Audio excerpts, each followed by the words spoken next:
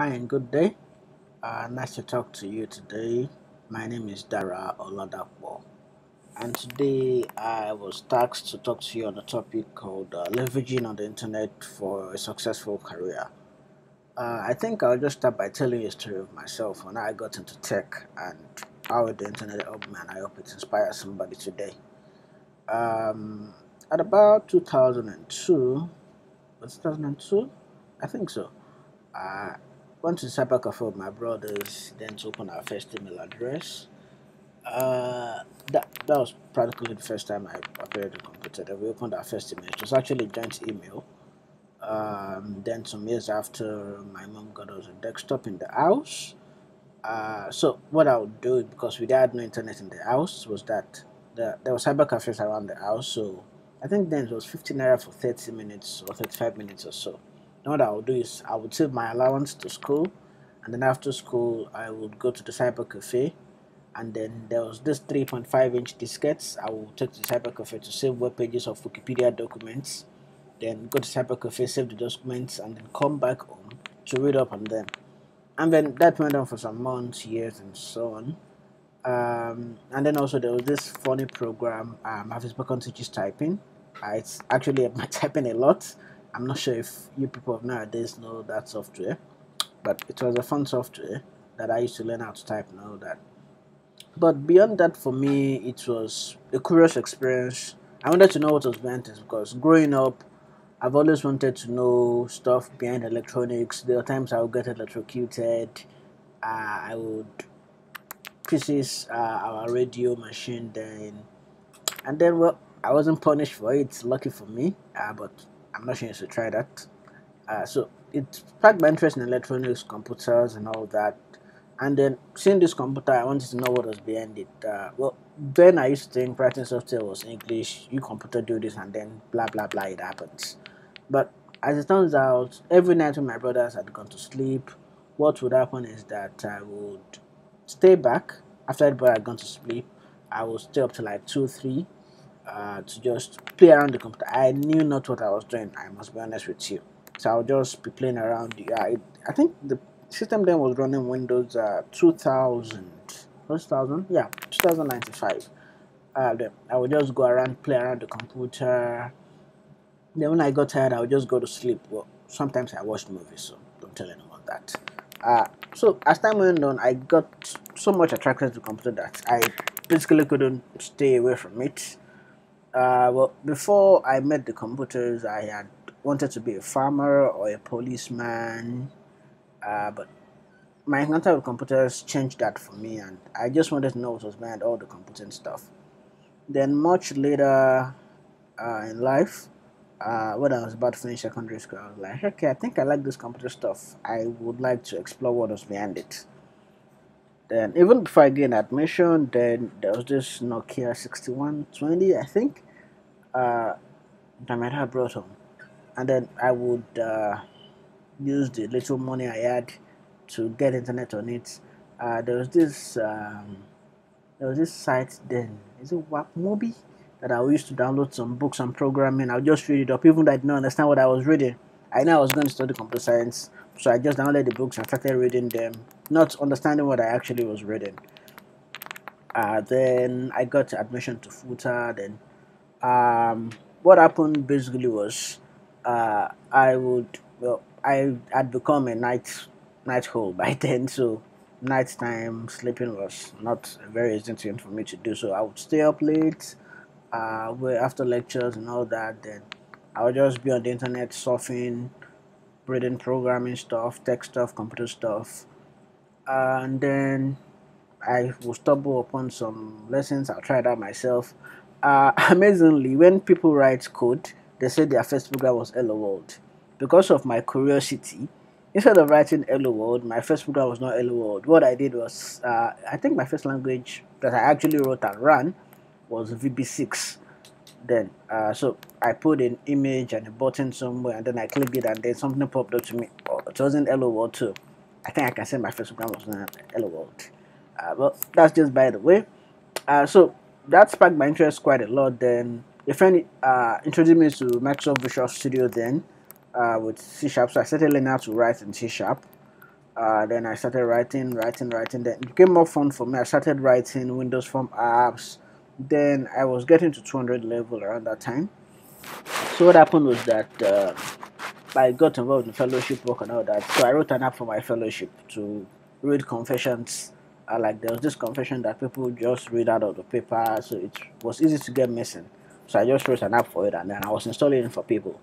But amazingly, most of the stuff I know in programs today were not taught in school. I just went on the internet, searched for, okay, I want to achieve this with C Sharp. How do I do it?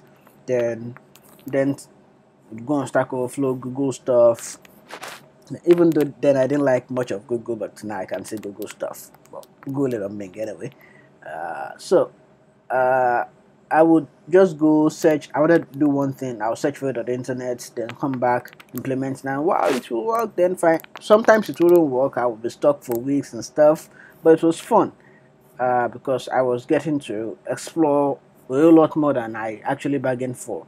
Then it became kind of part of me. Like uh, I would almost use all my allowance, more like 60% of it, to buy internet subscription then, just to be able to stay online, and then I would be drinking Gary for the rest of the month. Uh, well, I didn't regret it. I can say that for sure for now because it actually paid off. For me, I would download stuff. I'll go to cyber cafe in the school, download stuff on my hard drive, then come back to the hostel to read it. I will explore a lot of things. Many times I would crash my computer, install stuff in it. But in the final end, it made me a better tech. Well, I don't want to call myself tech, a better techie in a way. So, of course, yeah, I can write code, but there's some other stuff I can do in tech. Of course, if you ask me questions about networking, cloud, this, even language that I'm not C sharp, I can answer you a bit of almost everything you ask me. But that doesn't mean I'm an expert in that. But what I've been able to use the internet to do is to be able to explore all these things and see for myself the beauty of it. Today, most of my major focus in tech is DevOps and Azure Platform as a Service. I must confess to you, I did not read a special book or go to one special training center to learn about these things. It was just merely going on the internet, and then it's my expertise. And that's what I'm known for. Any question about DevOps, Caldera; about Azure App Services, Caldera. So I would say, yeah, the internet is a whole lot of help for me, and then it's helped me connect with a lot of people that I actually look up to that I have not had the opportunity to meet physically, but in a way they inspire me. Um, I know someday I'll meet some of them, God willing. But it's just a whole big world there. You never know where you can actually reach on the internet with getting the right profile out there. And one thing I'll advise most people to say is mind what you put on the internet. Yeah, it's fun to put stuff out there all the time, but those become the things you get known for. Say, for example, you're applying for a job, and then you've been posting stuff bad, probably bad news about some company, and then the recruiter googles you and then finds stuff like that, because what you post most online is what will come up as the first few search results when your name is googled or binged. But why not make it somewhat better? Even if you're just asking intelligent questions online, on forums, on Twitter, Facebook, any social media you're on, ask intelligent questions, questions you're not stuck on. One thing I try not to do these days is when folks ask me questions, I rate questions these days. In the past, it used to be like, okay, you ask me a question, yeah, I jump and answer you. But today, I'll rate your question. Okay, I think if I do a 15-minute search on Google, I can be able to solve this problem. So I would advise you go ahead and search for it yourself. It will make you better, one, and then it will not waste my time, because that 15 minutes, it's, well, today I like money, so 15 minutes is enough to make some kind of money for me. So I wouldn't waste my time answering questions you can easily find the answers to with a 15 minutes intelligent search. So that about that. Yeah, so my whole point is the internet is just a whole lot of uh, possibilities that you might not even know you have access to. For example, I have I have close to 5,000 friends on Facebook. I can tell you for sure I'm not sure can I can say I know 2,000 out of them by their names if I met them. But I go to some conferences, meetups and stuff, and people are like, hey, there, I know you from Facebook. I'm like, okay, nice. Uh, so maybe I've inspired them. Maybe they've inspired me in one way or the other. There are people that we actually communicate online, and we've never met face to face. We've done contracts online. We've met and stuff like that. It's just so cool.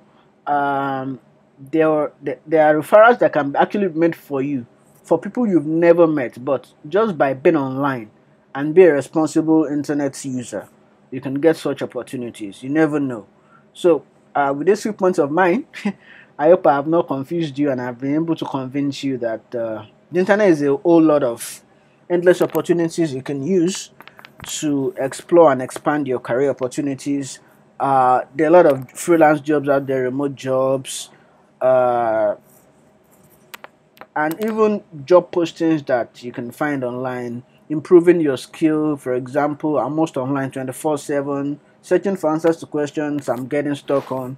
And I get those answers just because I'm persistent in searching through.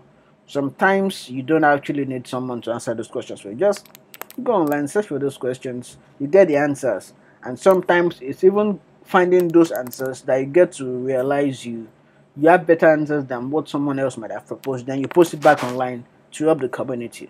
So thanks very much. If you have any questions, you can Google me on Bing. I am Darolada for everywhere. Thank you.